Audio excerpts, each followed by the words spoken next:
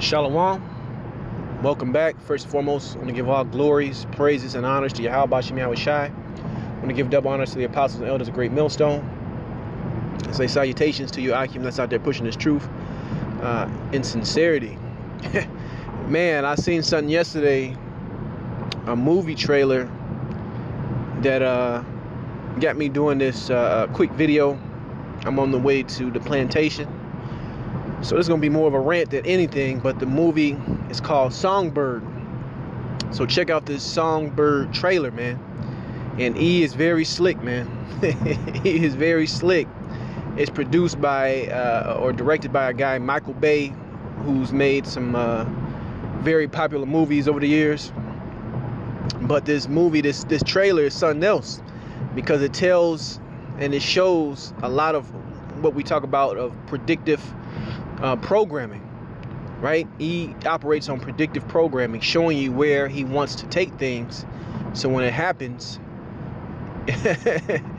it's subconsciously in the back of your mind, you knew it was going there. All right, now this is a hell of a trailer because it is focused on what's going on now with this whole coronavirus, right? But from the trailer, it's talking about COVID-23, right? The year 2023. So I'm guessing from now till then, it looks like the world has basically been destroyed, man. The towns and cities look like civil war took place. Everybody is still locked in their houses. There is military and martial law on the streets. And he puts everything in these movies, man.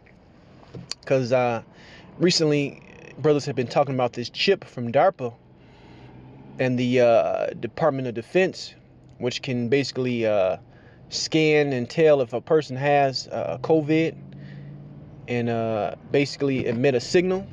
Now in this movie, that would happen to certain individuals, and guess what? They will send military, armed forces. They called it the sanitized unit. And they will come get the person and take them away, regardless if they were feeling sick or not. Just like today, they talk about the whole asymptomatic. They had FEMA camps, quarantine. They showed so much in this trailer. It is absolutely mind-blowing. So check it out, man. But Esau is pushing this because the scripture tells you in Revelation, basically the devil is coming down with great wrath because he knows he has a short time. And he is accelerating this thing, man. He is really accelerating this thing. So when you check out this trailer, man, and if you haven't seen it, man, it's gonna it's gonna blow you back, man, from what they're showing. Because I had to rewatch it. I probably rewatch it again because there's little things you find every time you rewatch it.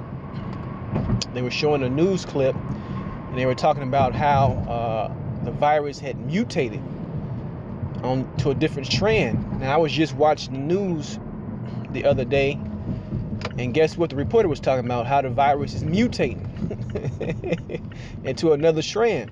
So all these things E got in the cards. He has them in the cards, so to speak, so he can roll it out. And you got people that's in the uproar and critics mad about what's being showed in the trailer. But this movie is put out, was going to be put out for a reason, man. Hell, even if it's released, because it was filmed, because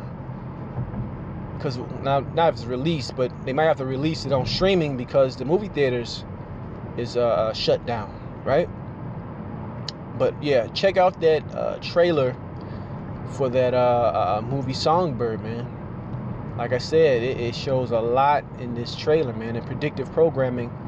It's something that he always, how he operates, all right? How he highly operates on the left-hand side, you see? So, I don't know what the plot twist is. I don't know what Michael Bay is trying to say with putting this out. Because when you watch it, and how they got everything locked down, and they're basically announcing if you leave your place, you will be shot on sight, right? They come to your house in hazmat suits. It is like they were showing in China earlier this year. All these things are within this trailer, man. And you see what's going on right now with the draconian measures being pushed out worldwide. See? So if this movie is a glimpse of where this thing is headed, and when you watch the trailer, they make it sound like it's some kind of nefarious group that is behind it and pushing this thing. So I was thinking about the scripture in Timothy about opposition to science, falsely so called, because it's bullshit, man. It is absolutely bullshit with how they're pushing these numbers, man. All right, how they are inflating these numbers, so-called treatments, because they're still putting people on ventilators. Last time I read a story, and you got plenty of doctors who said they've been successfully treating patients in a manner of ways. But guess what? They never talk about any of these treatments. They never push nutrition.